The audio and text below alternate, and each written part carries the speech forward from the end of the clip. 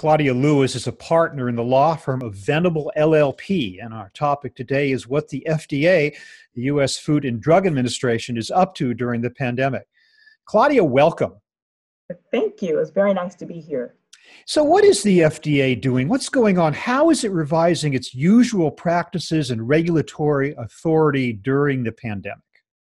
Well, as you know, the pandemic has affected all of us, the entire community, and the FDA is working very hard to meet demands for PPE and other vaccines or drugs and other things to make sure we have the supply demands.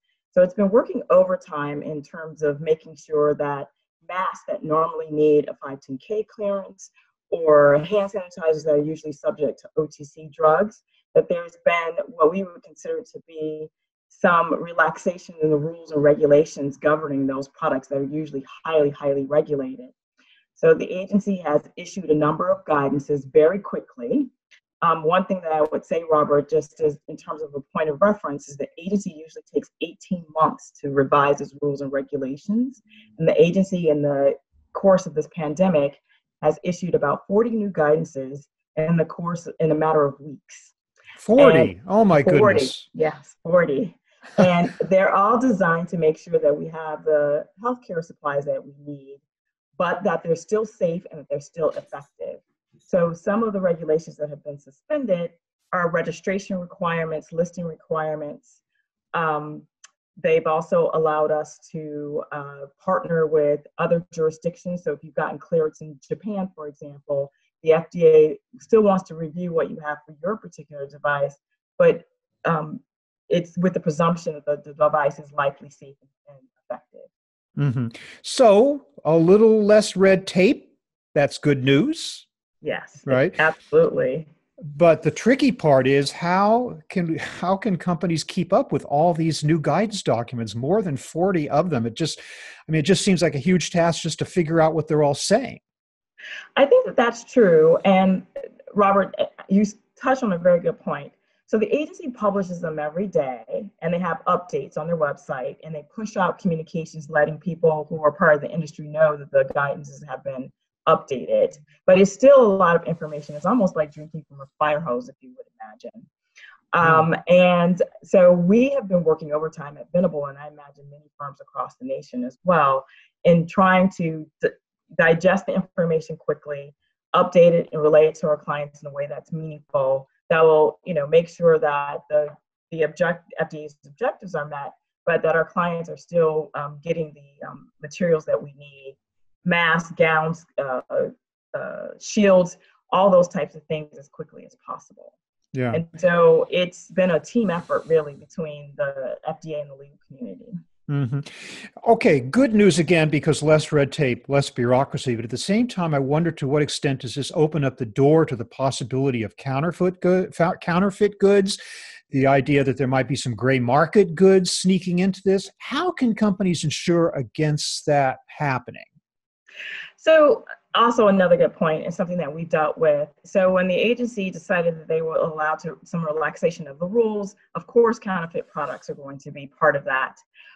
So one good example is that the FDA had published a list of reliable companies abroad, either in China or in Europe or what have you. And initially, and so if you were getting your PPE supplies from these, what the FDA considered to be, reliable resources and suppliers, then that was also allowing the FDA to review either your EUA or your application to get it into the country more quickly. So initially the list was 10 pages.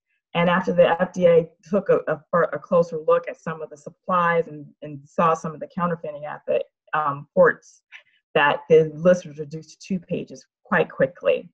One of the things that we've been working with our clients is just making sure that we're not just taking the words on face value. So we were getting testing data, and we were noticing as we were making our submissions to the FDA that some of the testing data was not accurate, that it seemed to be coming from 2 labs, that the signature that we were told in the email is not the signatory on the documents themselves.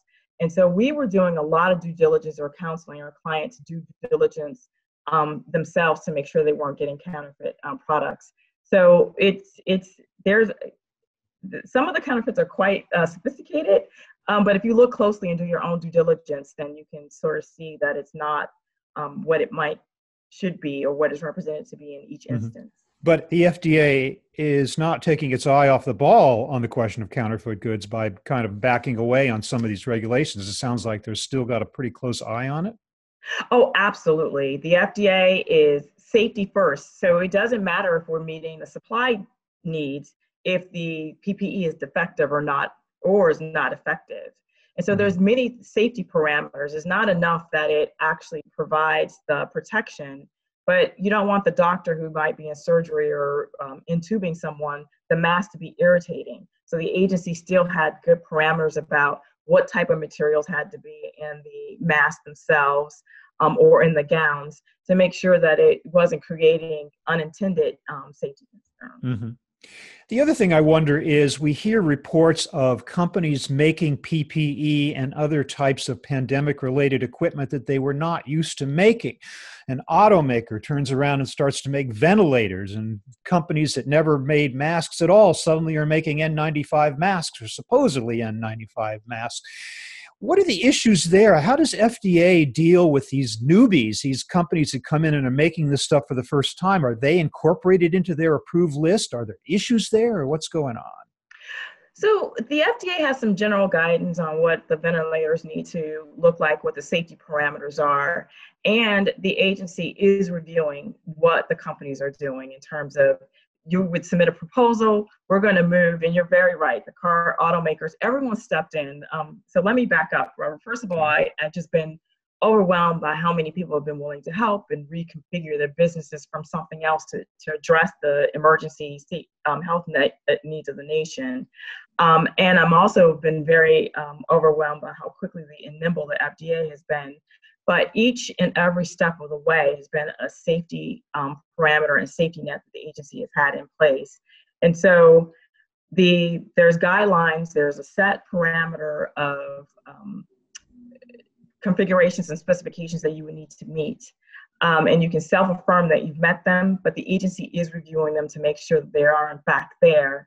And with qualified data and statements and the like, the agency is allowing this shift in manufacturers.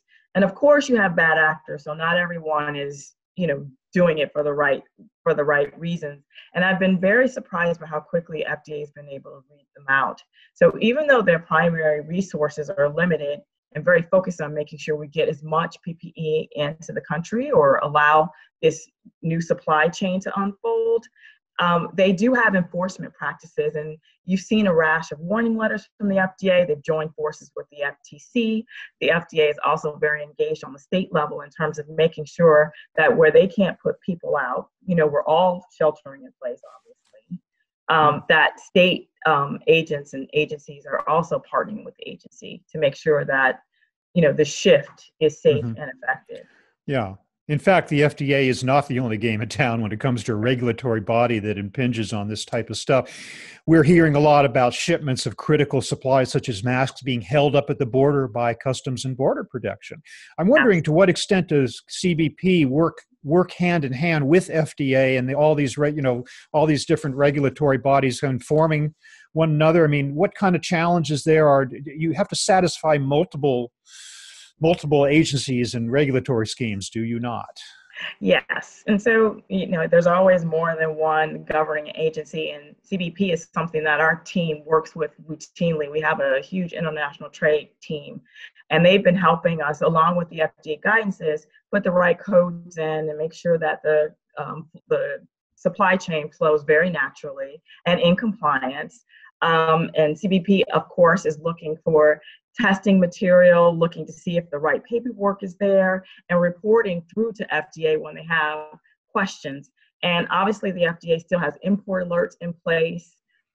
They still have standards, and there's a interface that they do quite seamlessly, thankfully, where CBP is like, this is not a trusted supplier. FDA is like, okay, let's evaluate this. And before it's imported, the agency does its own inspections to make sure that it is what it purports to be. and is appropriate, label it appropriately, and there's enough data in support of it where necessary. Okay, it's anybody's guess, is it not, as to how long this is going to go on? I mean, this is an open-ended thing on FDA's part. This temporary change in its approach and regulations, or has it given any clue as to how long it might be before we get back to "quote unquote" normal? So actually, that's a good question. It's a question that our clients are asking. Because a lot of people have taken advantage of these temporary rules and guidance documents that are not going to be in place forever. And so what you've seen with responsible companies is that they're pivoting to what the normal FDA regulatory course and evaluation might be, knowing that they want to stay and remain good providers of PPE. And the FDA is still issuing guidances and hasn't sort of intimated when the cutoff might be.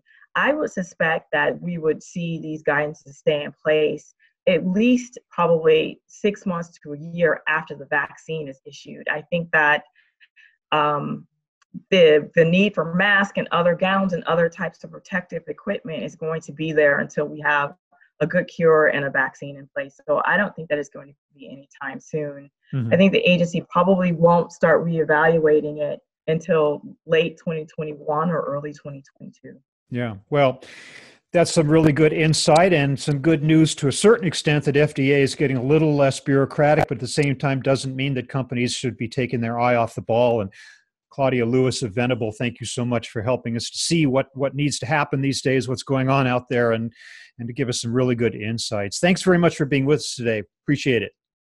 Thank you, Robert. It was very nice to spend some time with you today.